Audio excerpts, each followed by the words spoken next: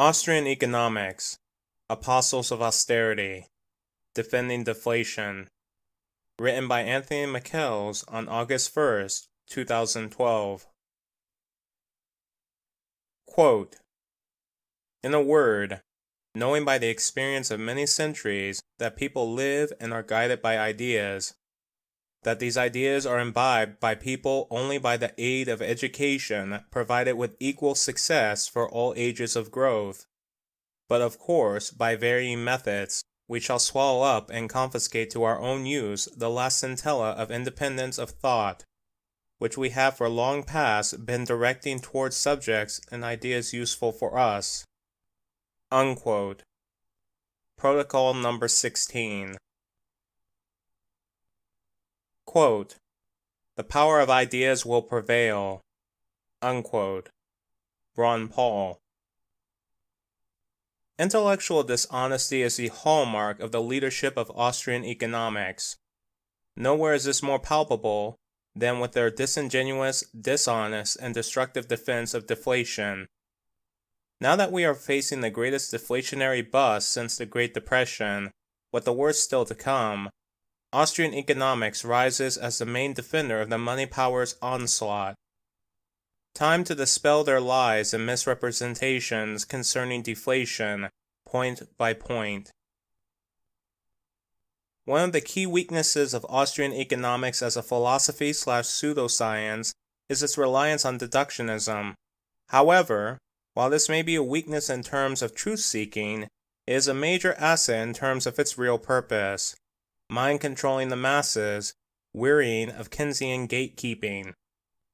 With fuzzy, quote, logic, unquote, which by its nature suffers from the bullshit in, bullshit out dilemma, it is easy to obscure the obvious. Mind controllers are fully aware that the brutish Goeam mind is not interested in facts and careful observation. It is interested in the power of ideas. And when one idea fades in the face of practice, it's easy to conjure up a new one to keep the ant farm busy. Harsh words? Extensive experience in debating Austrian economists has shown time and again that they are absolutely not interested in promoting learning. They are interested in promoting their case, a case as real currencies and others have documented extensively, the money power created out of nothing solely for its own purpose.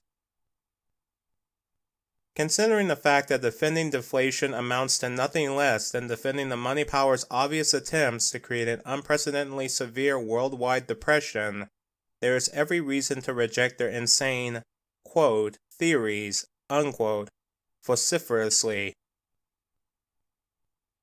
The more so because history clearly shows that depressions like these are used by our self-declared masters to soften up resistance against large-scale ritual murder, also known as World War. So scalding Austrian economics and its leaders does not imply disdaining the many people who have found the courage and the independence of thought to reject the obvious failures of mainstream economics. They are the seekers, inadvertently walking into the trap that the money power prepared for them with great effort and discipline.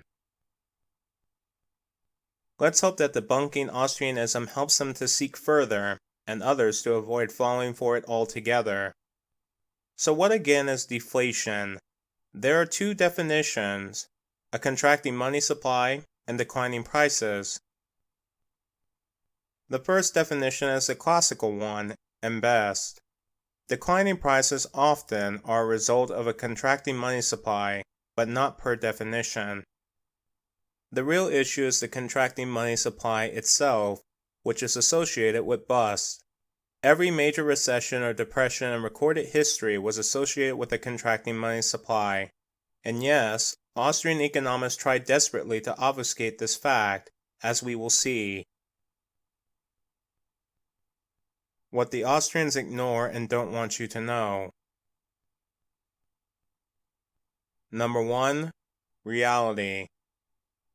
Of course, it's the power of the idea. It has little to do with facts based in real life.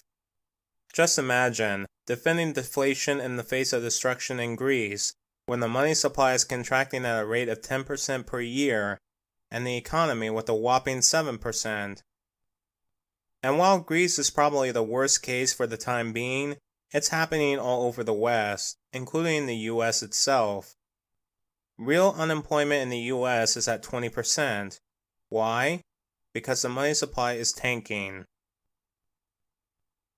This is a simple truth, but all the Austrian economists and gold dealers parading as the, quote, alternative media, unquote, have been scaring us to death with their hyperinflation fear-mongering. So this is the reality of deflation.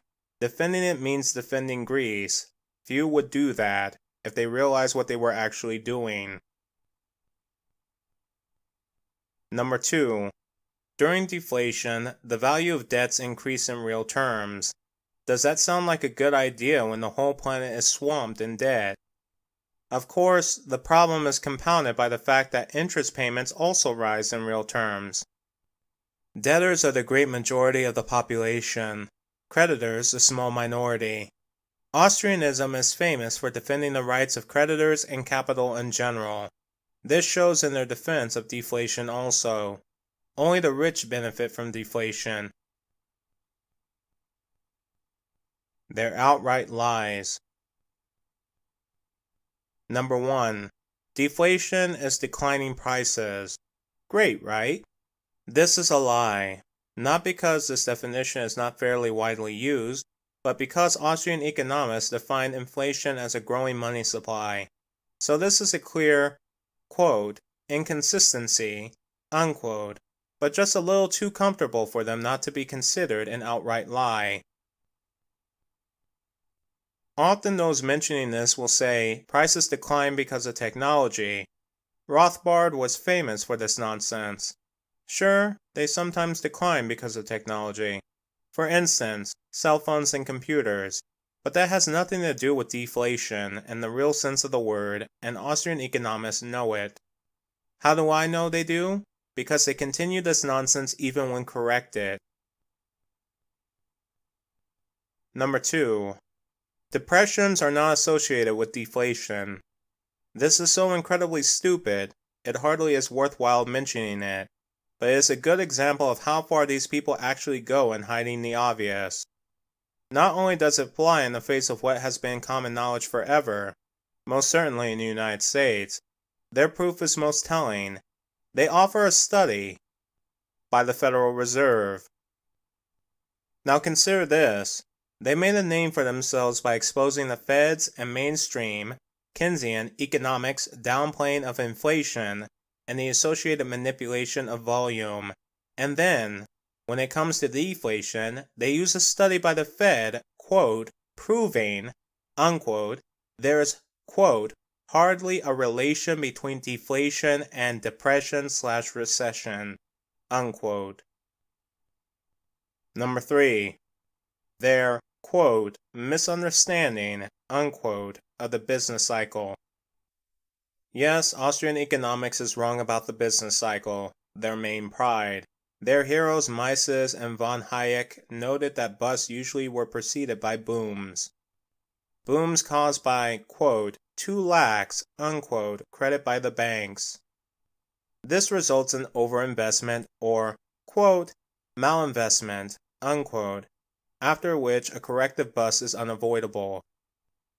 In this way, Austrianism actually makes people call for the bust to happen as soon as possible.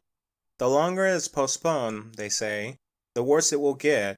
This is not entirely untrue, but considering the easy way deflation can be managed, it amounts to having people call for their own destruction unnecessarily. Also, with this explanation, they ignore the fact that an interest-bearing money supply must grow to finance ever higher interest costs to society, fueled by the growing money supply itself.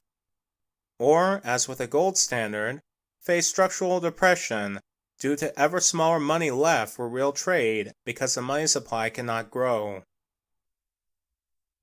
This is the famous P plus I is greater than P formula, as put forward by Migchels, where P is principal and I is interest. It explains why money is always scarce when taxed with interest. Worse still, despite this inherent flaw of interest on the money supply, the real problem is that the banking fraternity manipulates the volume willingly and knowingly. The boom/bust cycle as we know it is a completely artificial phenomenon that would even occur would the money powers stop charging interest. The point is that during the deflation, they are the only ones with cash, enabling them to buy everything up that the populace at large is selling at fire sale prices in a desperate attempt to get out of debt. By hiding this fact, just like mainstream economics does, Austrian economics just exposes itself as controlled opposition. Conclusion. In the face of the horrible destruction that the money power is visiting on the entire world, with its, quote, credit crunch, unquote, its valiant knights known as Austrian economists keep the gates against the real opposition clamoring for reflation. Reflation of the economy, not by handing over trillions to busted banks, but by an interest strike, or even just handing out interest-free credit or debt-free money to the population, which is social credit, would easily solve the depression overnight. But that would be, quote, inflation, unquote, with fiat money, status violence, oh horror of horrors. That would certainly rob the rich of the choice, liberty, and freedom to choke us by withholding credit. How dare we?